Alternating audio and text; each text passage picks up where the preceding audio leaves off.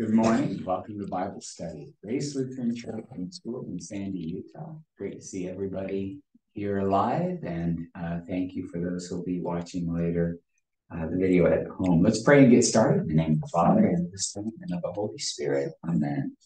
Almighty God, we thank and we praise you for your word, which is light and life. Left to our own devices and our own broken sinfulness, we would put ourselves first and pursue things that please us. We thank you that you fill us with your law and raise us with your gospel in Christ, so that we, your people, are formed and shaped to be the children you would have us be. Today, as we study, bless and be with us, and grant that we would be changed and transformed and grown into followers of Jesus who confess him before the nations. We pray in his holy name. Amen. In the name of the Father, and of the Son, and of the Holy Spirit. Amen.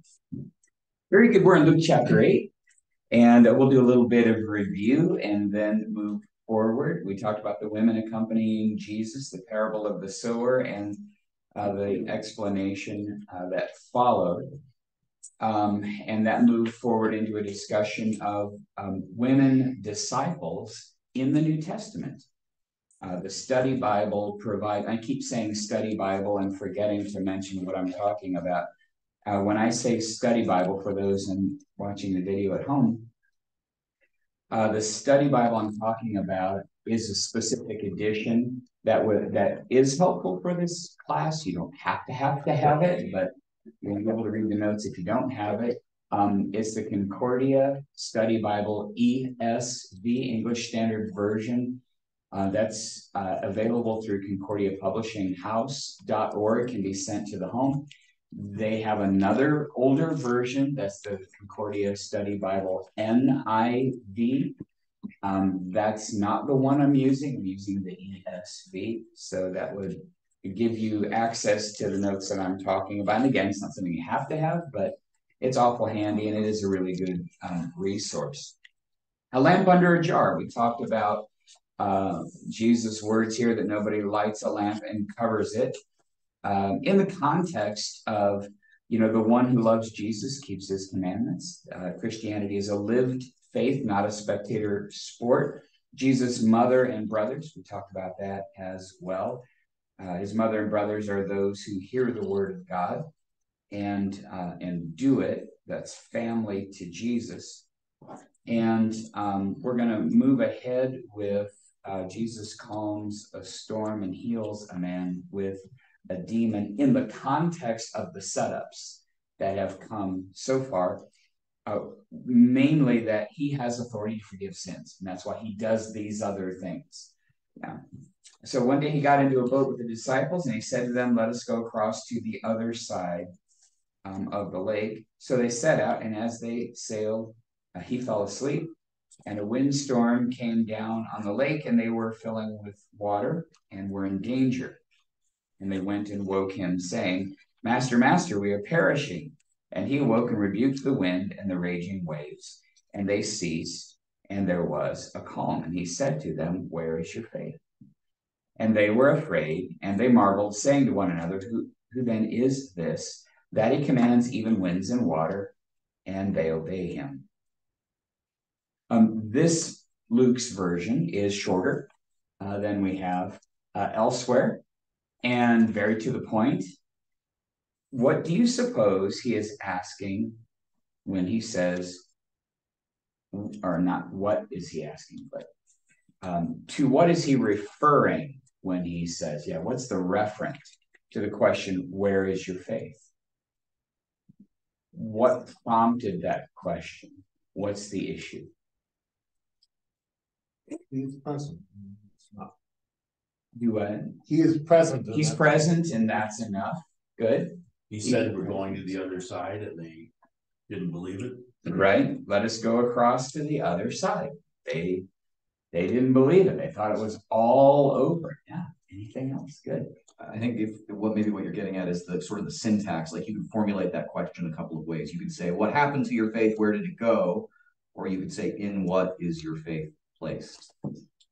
Yeah. In what is your faith placed? Right. Because why this grave concern. You know, it's a fascinating thing. What is it that they fear? Death, it sounds like. Death. Drowning. Drowning. Yeah. Death, drowning, not being in control. Right? Yeah, it's very right. And their faith seems to be placed in this life. My hope, my security are in this life. Quick, Master, awaken and save us, lest we lose this life. And Jesus' question, hits all of those. I told you we're going to the other side. Where's your faith? And you're looking for safety and security in this life. You're looking in the wrong place. Where's your faith? Yeah. Paul in Philippians is in prison. You'll hear this in the epistle lesson today during the divine service. He's imprisoned, probably in Rome. Could be Caesarea, could be Ephesus, but probably in Rome. And knows he could lose his life. And so his concern, however, is not for his own safety and security. His dilemma is, well, I would love to go home and be with Christ. That'd be awesome. But for your sake, I know that it would also be good for me to be here. But he doesn't focus, on, I would rather stay. I would rather not go through the pain of whatever kills me. I would rather, like that. If he stays here, it would be for their sake. And that's not the perspective that's being displayed here in Luke 8. And who is this that commands even winds and water and they obey him? Well, it would be the guy who has already forgiven sins, who has raised the widow's son, who's healed the centurion servant from a distance. That guy. But I think too, if you think about it, it's still kind of early on in his ministry and them being with him, so they haven't quite grasped exactly who he is and what he's there to do. Or capable of, for that matter. Yeah. Yeah, he is. I'm paging back just to kind of quickly look at. There's been, a lot going on there. There's the man healed. Sorry, not healed. Has a demon cast out of him. In front of them, Jesus goes around healing many, including Simon's mother, right in front of all of them. Cleanses a leper, heals a paralytic, argues with the authorities that he's Lord of the Sabbath, so it's fine for him to heal and so forth. The man with the withered hand is the pointed reference there.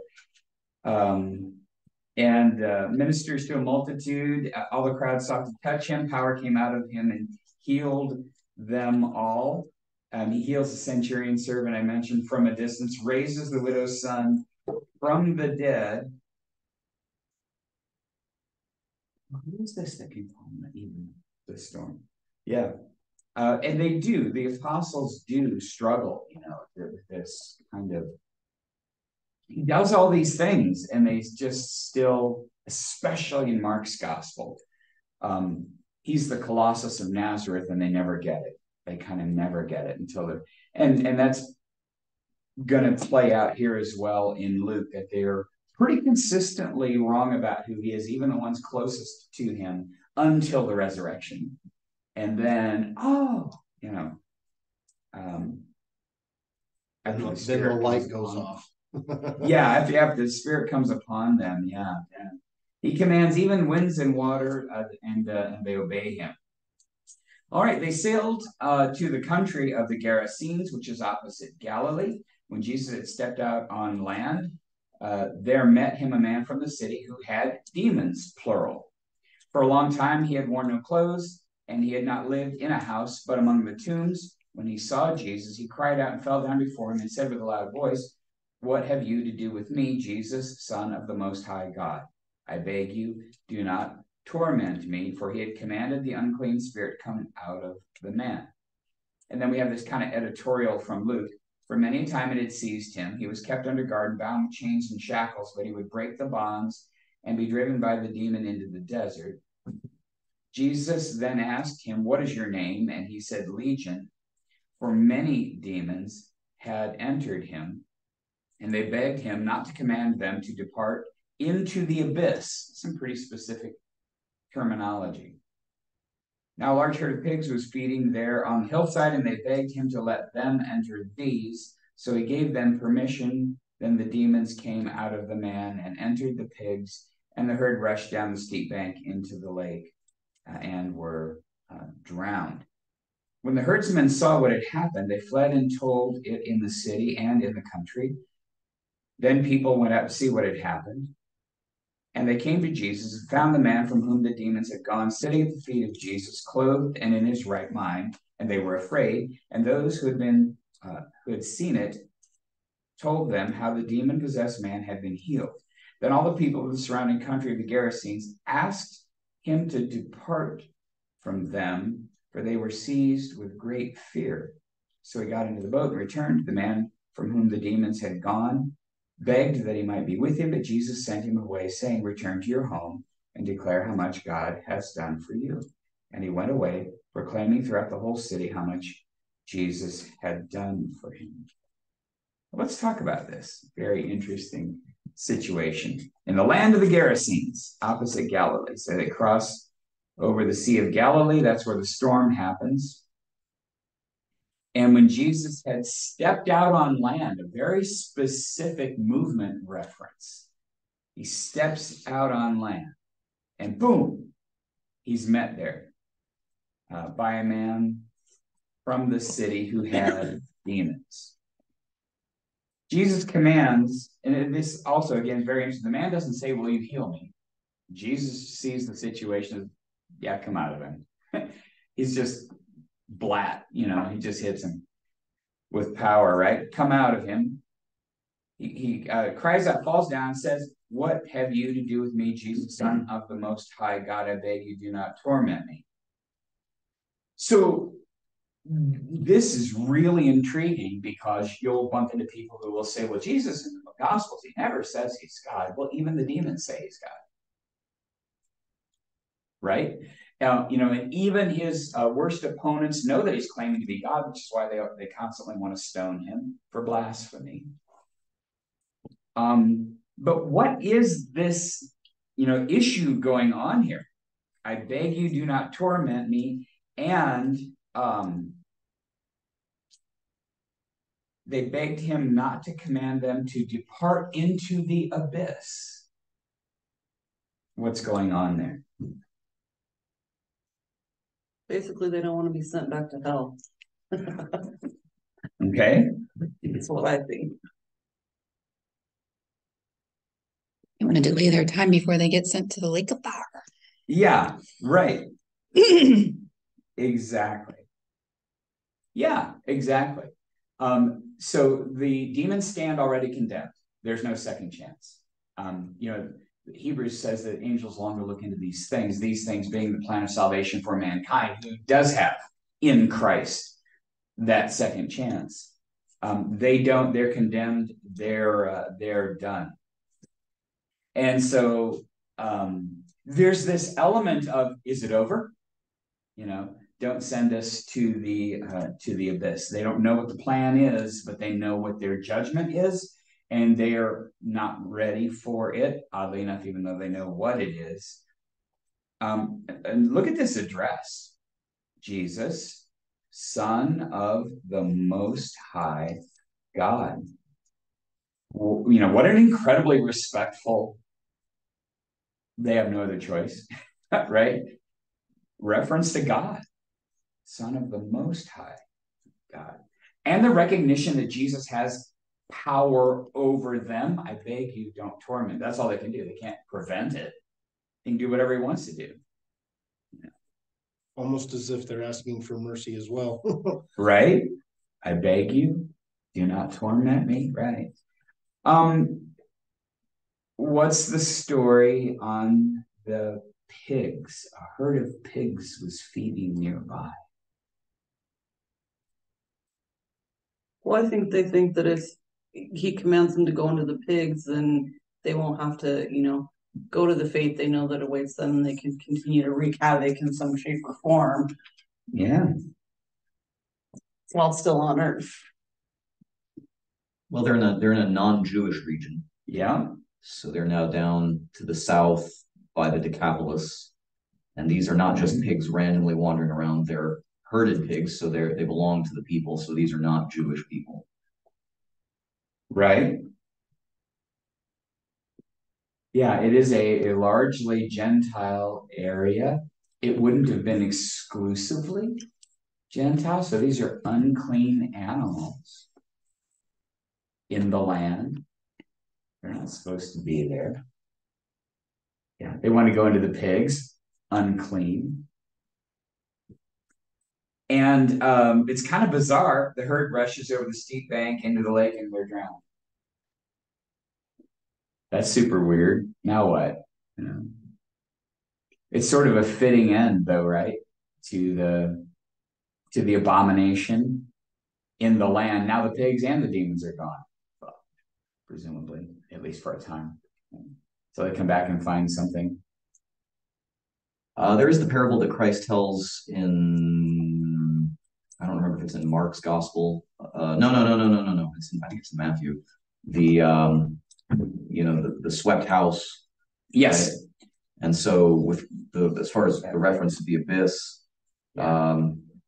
Jesus kind of described, well, if a demon is cast out and a house is swept and made clean, and the demon wanders for a little bit through dry places and then decides that he's going to go back and finds that there's still nothing in the house, he'll bring all his friends and it'll be worse than it was in the beginning. Yep. And so Jesus casts out the demons. He removes uncleanness from the land. And he's done it with the leper. And he's allowed unclean people to touch him. And he shows no problem with that whatsoever. Because Jesus is the one who cleanses. So he casts out demons. He removes uncleanness. He shows mercy.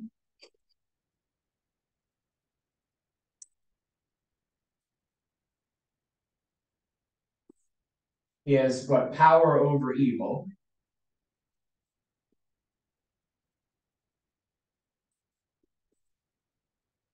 There's a lot going on in this little episode.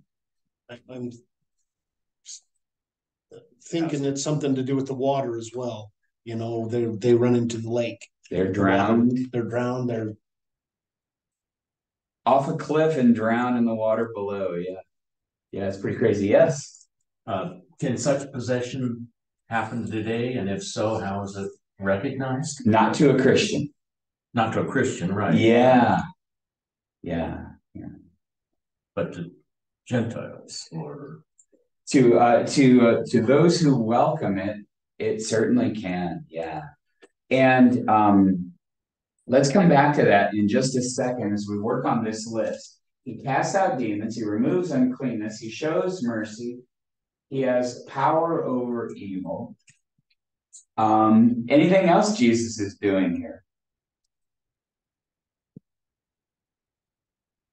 He forgave the man and sent him home. That's the healing or the casting out. Right. Just like all of the healing miracles is always about forgiveness. So let's put that in form of a verb. So we have, he forgives. Yeah, he has compassion. He forgives. He also sends. What's he tell the guy to go do? Tell how much God has done for you. Yeah. So basically go witness. Go witness. Yeah, that's a strong theme in Luke. there's always this witness angle keeps coming up and coming up and coming up throughout the Gospel of Luke, and it'll be a really big deal near the end. Yeah, He goes back and forth on that though, because sometimes it's like don't tell anybody, and then sometimes it's go tell. Right. Don't tell anybody I'm the Christ, he will say. But this is go tell how much God has done for you, kind of a thing. Because right on the basis of, he wants people to believe on the basis of the word and not on the basis of what a cool trick. You know? Yeah. He forgives sin. He sends witnesses. Right? Because eventually he'll send out disciples, tell them go proclaim it. So all of this really great stuff is going on. Tell me about the people. So they come and they find the man from whom the demons had gone, sitting at the feet of Jesus, clothed and in his right mind, and they rejoice. No. See, isn't that weird? They don't rejoice. They're afraid. And those who had seen it told them how the demon-possessed man had been healed. There's more witnessing going on. Then all the people of the surrounding country of the Gerasenes asked him to depart from them, for they were seized with great fear.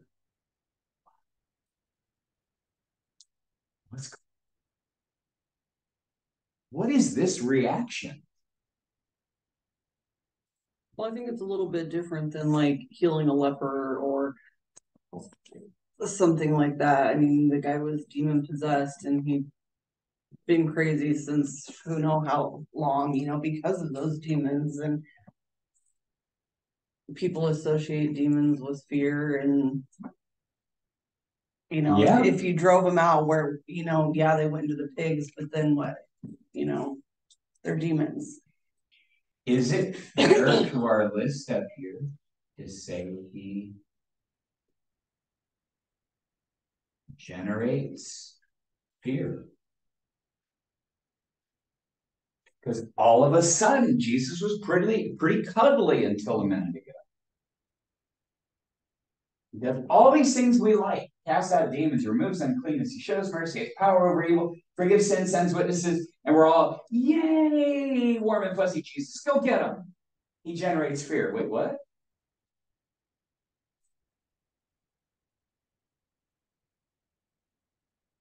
Why are they? He clearly generates fear. The entire countryside is so afraid. They ask him, and I'm sure it was gently, to depart from them. Okay, so what's going on? All of a sudden, it's not like buddy Jesus anymore. It's like, I'm terrified. What's going on? To fall into the hands of the living God is a terrifying thing. Yeah, it is. They've witnessed.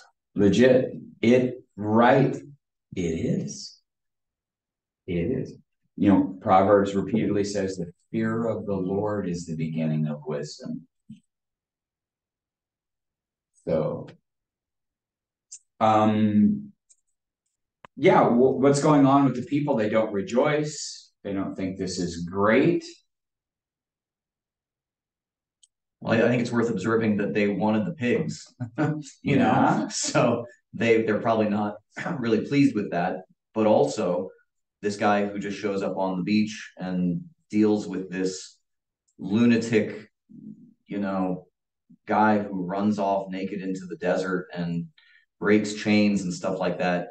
And Jesus, from a third party observer, just has a little dialogue with the guy, and suddenly imagine standing there. I don't know what you would see, but it would not be normal. Right. And they're probably fine not to have the guy, but now what do you have? I guess the thing about Jesus is at least he seems open to talk. You can't really reason with this demoniac but you can ask Jesus, hey, could you leave? You know, but I mean, there's clearly something supernatural going on, and they just don't want any of it, I think. Yeah, fair. Yeah, you know, 1 minute this guy's breaking chains, the next minute he's, you know, ready to be your accountant or whatever. He's just clothed and in his right mind, ready to go. Useful part of society. And it happened at the command of Jesus. So they're freaked out. Yeah, yes. So where did the demons go after the pigs were drowned? The Bible doesn't say. Yeah. It doesn't say. Yeah, it makes you wonder. Makes you wonder. I would imagine too, if I were there, and this man was demon possessed, and Jesus sends the demons away, gets rid of them, and then this man goes away sane as he always was, before he was demon possessed. Good to go. What can that man do to me? Right. I mean, that would certainly be a fear. You know, I'm not demon possessed. I know that, but I mean, if he can make demons disappear and go away, what can he do to me? Yeah. You know, we like this part because it's gospel. Mm-hmm. And not this part because it's law. Well, I think if you want an analogy, think back to when it's the Lord of the Rings, when Gandalf finds Sam outside the window and he brings him in and says, "You've been eavesdropping," and he's like, "No, please don't turn me into anything unnatural," you know. Right. It's like, you know, what he was just saying. And, Right. you know. So God's word has both law and gospel.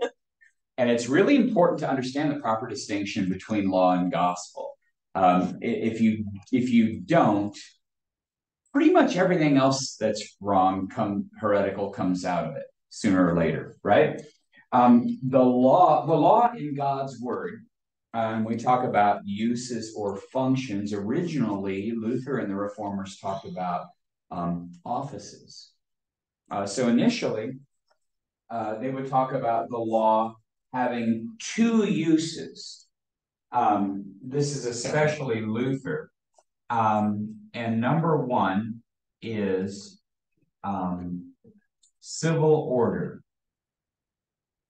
Civil order. So the first use of the law is for good order in society. An example of this would be a stop sign.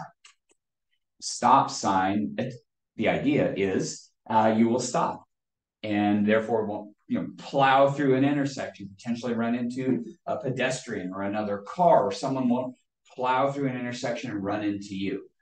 That's the idea. It's there for good order in society, because, you know, society requires order to function. And so as a use for civil order, it applies to believers and unbelievers equally alike. It's everybody's needs their behavior restrained for good order. And then the second use of the law is to make us aware of our sin and that the penalty is death.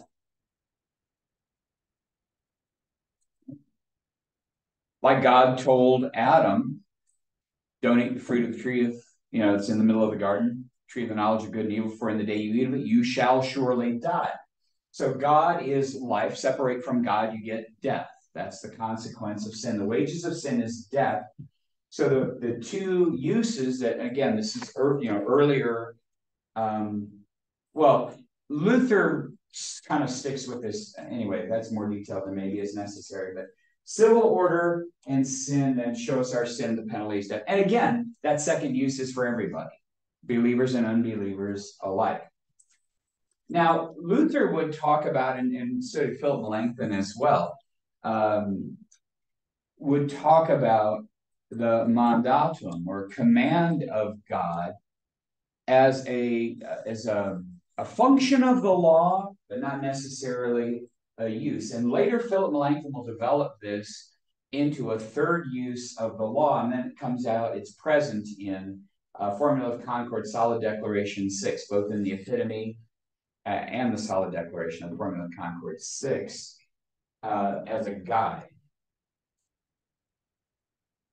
And for some reason, people like to argue about whether or not there's a third use. And if that's a hobby, I guess, whatever. But it's pretty clear that the Bible is filled with the commands of God to do good works, and then it specifies what a good work is. Love your neighbor as yourself.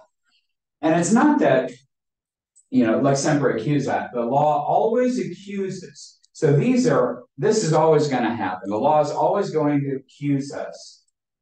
But sometimes it also teaches us by guiding us into what a good work actually is, so that, though we are regenerate, we are still in this flesh, this body of death, and would want to think that a good work is whatever pleases us. So according to that, so that guide function, we need to be guided in our sanctification. Now, whether you call that an office, a command, a precept, whatever, it's there. The law does these things. Luther believed that the guidance of the law was always present in these other two, because they are.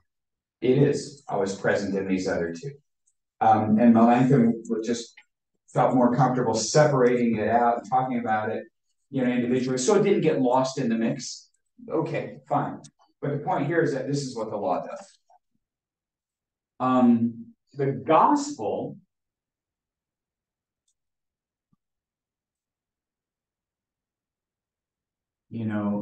makes alive. The law kills, the gospel makes alive. Makes sense. Thanks. The law accuses, the gospel forgives in Christ.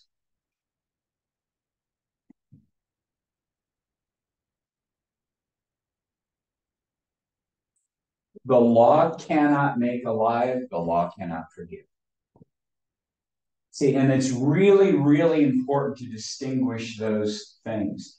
So yes, Jesus has come with all of this gospel, but they recognize in him also the law, which generates fear. They stand accused. Isaiah does this in the throne room vision. Woe is me, I'm a man of unclean lips, and I live among a people of unclean lips, and I have seen the Lord. Okay? He's afraid. He thinks he's done. The angel comes with the hot coal, touches his lips, now he's good to go. Peter does this at one point, depart from me, I'm a sinful man. This is actually a very normal response to the presence of the Holy One. Okay. John writes in his epistle, I think it's the first epistle, that fear is the expectation of punishment. It's this recognition. It's why the law drives you to repentance. It's one of the reasons why. The law drives you to repent because obviously you come to the realization that you've offended a holy God, but the wages of sin is death. It breaks your stone heart, your insistence on, your reliance on self-justification and all of these things. Right? The gospel sweeps in and makes alive and forgives. The law condemns, and those things are very different things. And if we conflate or confuse those, we'll end up with a system of, for example, cooperation with the Holy Spirit in our justification, which does not happen. It's not possible. It's not happening. That's a conflation. Or we'll end up with saying, yeah, we're saved by grace through faith in Jesus. As long as we keep these ordinances of baptism in the Lord's Supper and demonstrate with our external behavior our internal faith. Oh. I mean, there may also be a way of articulating that in a real, almost a natural law sort of way, right? Like, so these Gadarenes, they don't know Jesus, right? But and before, they were living in a situation that was negative, like it was bad. They were making the best they could with this guy who was yowling and running around and all of that. But they had sort of made I mean, they were at least living that way, but it was bad. It wasn't safe, it wasn't good, but they were lumping it.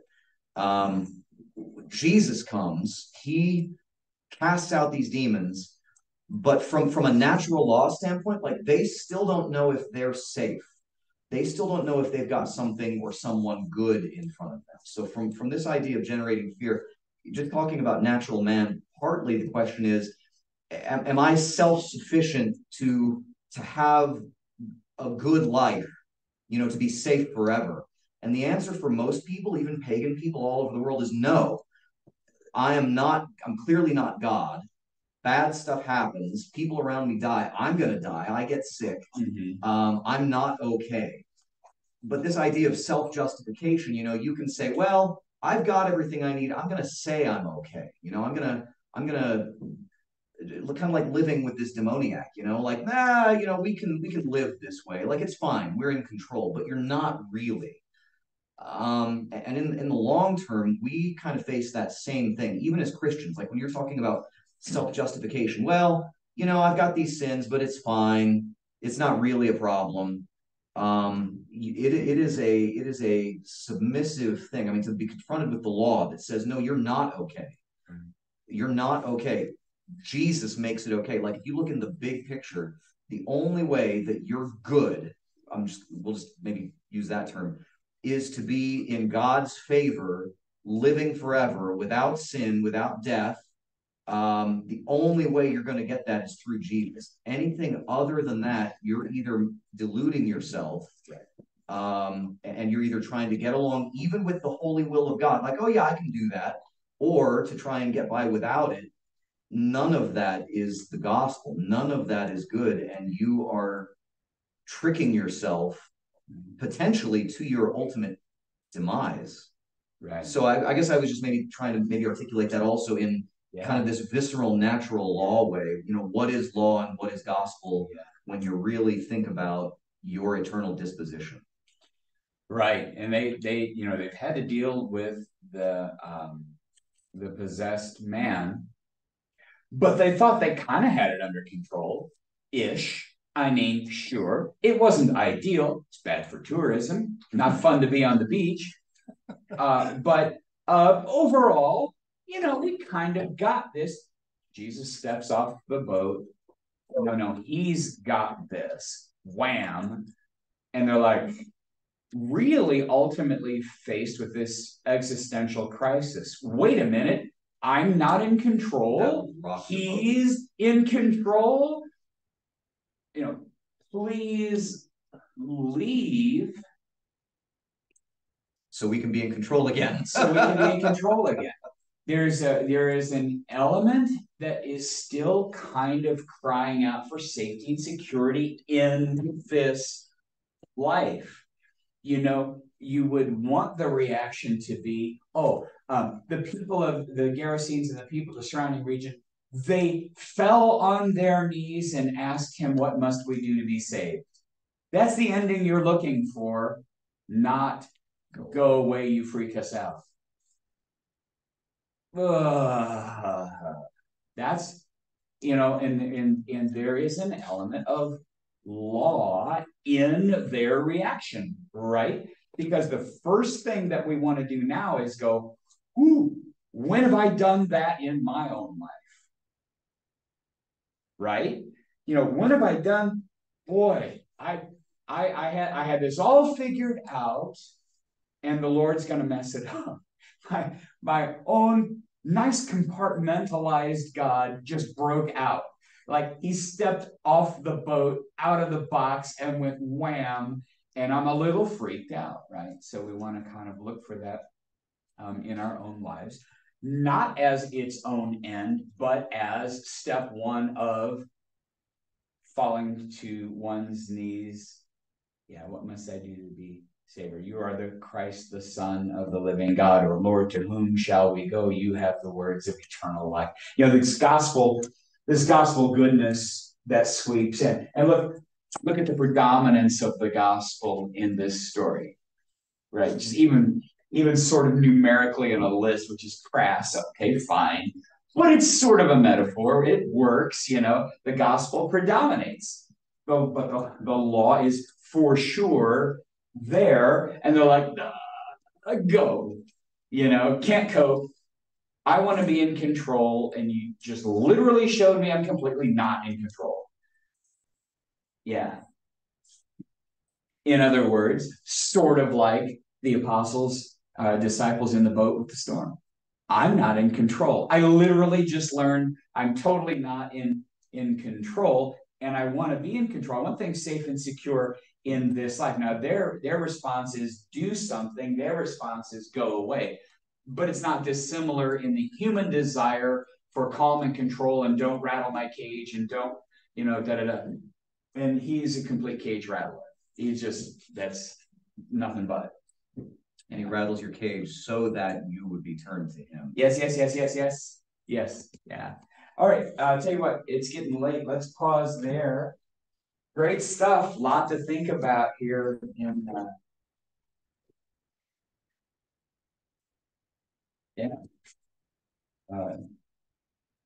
The three little pigs, that story pops into my mind. This is the complete opposite, right? Yeah.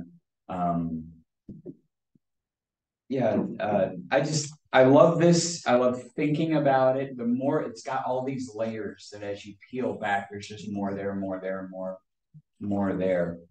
Let's pray and close though, because we got to wrap it up time-wise. In the name of the Father and of the Son and of the Holy Spirit. Amen.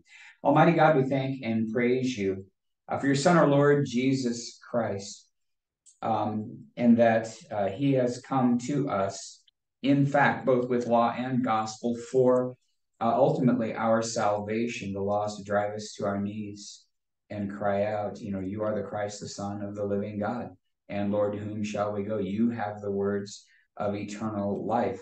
It breaks us of our own self-idolatry and makes us realize we are not in control. We are definitely not our own God. And that our proper and appropriate response is humble submission to the forgiveness and mercy that is ours in Jesus Christ. Bless us, Lord, and grant us strength to resist the flesh and the desires that come with all of that. And give us also strength and courage to be faithful witnesses to Christ, to go and proclaim how much you've done for us in him. We ask this in Jesus' holy name. Amen. In the name of the Father, and of the Son, and of the Holy Spirit. Amen. Thanks for joining. Thanks, everybody. Thanks for joining and watching online. Have a great day in the Lord. God willing, we'll be back next week. So long.